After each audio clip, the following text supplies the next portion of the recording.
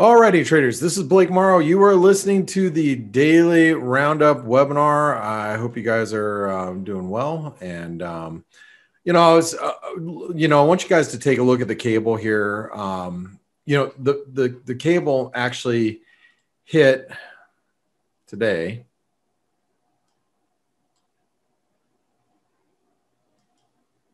On this rally back about the 618 retracement, also the previous low support was resistance. So I would say while we're below 134.20, the risk is lower.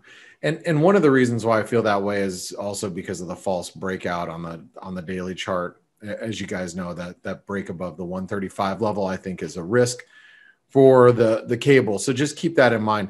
And also, we've had a really big bounce in equities, and I'm going to come back to this here in a second. But we've had this really big bounce in equities, not the whole market. I guess you could even say the Nasdaq come off of its lows. You can see this. This is a intraday rally, right? I mean, the S&P's rallied 67. That's 35 roughly handles. For why? Not too sure, but we came off of that support.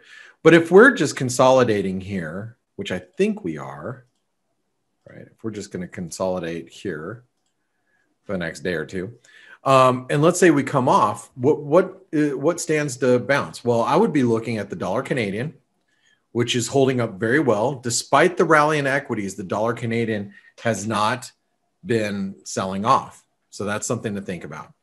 The other one would be the dollar Mexican peso. Little false breakdown here into the ascending wedge support.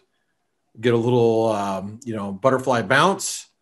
Might take us back to, 1990, 1995, somewhere in that neighborhood, as this is a descending wedge.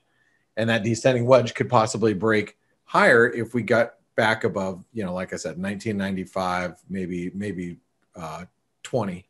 Then we'd see a bullish break. The Aussie is also trading pretty heavy. Surprisingly, again, as stocks have rallied, the Aussie has been unresponsive. Now, the Kiwis bounced back a little bit, not much, but it's bounced back a little bit. But the Aussie is trading pretty heavy. Now, speaking of the Kiwi, if you guys have not been looking at, ForexAnalytix, or you maybe missed the update, I believe this is we're coming out of a ascending wedge. I'm already bearish and short a little bit, not a lot, but that is also a head and shoulder pattern that's developing. So what does that say? That says below 70 cents, you have to be short. I think, like an hourly close below there would be good. Maybe a 4-hour close below there. Because now that would target roughly 69 cents. So that's a 100 pip drop, right? Now, I care a lot about the Kiwi because, I'm short a little bit of Kiwi, but what I'm really looking forward to adding to on a breakdown of the New Zealand dollar would be to add to my Euro New Zealand longs, which are right here. And this would be, more of a kind of a flag pattern, if you will.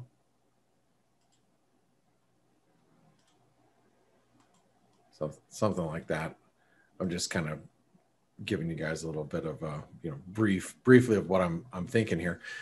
But I really want to add to this one because I think this one has, probably one of the best opportunities because I'd rather spend more mental energy being long euros than long dollars. You know what I'm saying? So I'd rather have a more aggressive position long euros while we're above 120 in the euro dollar. Being long the Euro New Zealand, that is. Or something else I was just going to cover really quick for you guys. No, I already talked about the cable. Euro's not really doing anything. Although I would like to see the euro. I would actually like to see the euro break out of this triangle and come down.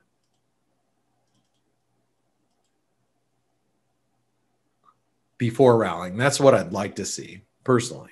That's kind of what I'm hoping for. Doesn't mean that's going to happen, but that's what I'd be thinking. Amir asked about IWM. So you want to take a look at the Russell.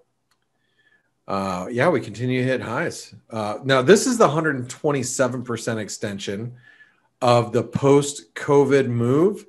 So yeah, we're overbought on the daily charts. We are at that 261% extension.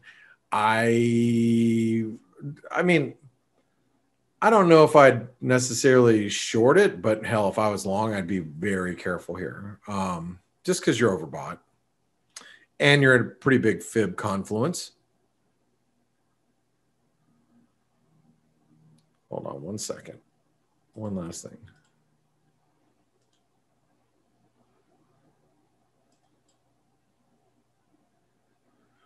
And realistically, you can have a little bit more upside, but still, I think you need to be really careful if you're long. And if you're short, or if you want to be short, just don't risk a lot and trade small because you're going counter trend. But I look at equities and they're still pretty strong. Some of the currencies are really suggesting that we're going to see a reversal here in equities, but it's been a long time since I've seen currencies actually driving moves in the equity markets. It's been more opposite of that. It's like the equity markets continue to drag higher, and it eventually will weigh on the dollar. But today we're seeing a divergence between the dollar and equities, and the dollar is typically speaking holding in really well despite the strength of stocks. Okay. Other than that, it's pretty quiet. Oh, that's what I wanted to mention. Tomorrow we do have the Bank of Canada. So because we have the Bank of Canada, I think the dollar Canadian, even though I think it's going to bounce here, its bounce will probably be limited till we get past the BOC. But we are holding up pretty well. We might have a double bottom, and that double bottom could take us back to like 129 and change pre-Bank of Canada rate decision, even though we're not looking for anything in particular with the Bank of Canada. It still is, can create some volatility. So, and you might get some traders that are short dollars or long Canadian dollars pare back those positions ahead of the BOC tomorrow. All right, guys and gals, thank you so much for tuning in. As always, thank you so much for the support, as always. And, it's been kind of a quiet day overall, but that doesn't mean it's going to stay that way. So take it easy. Have a great one. I'll see you tomorrow morning on the Face webinar. Thanks, everyone.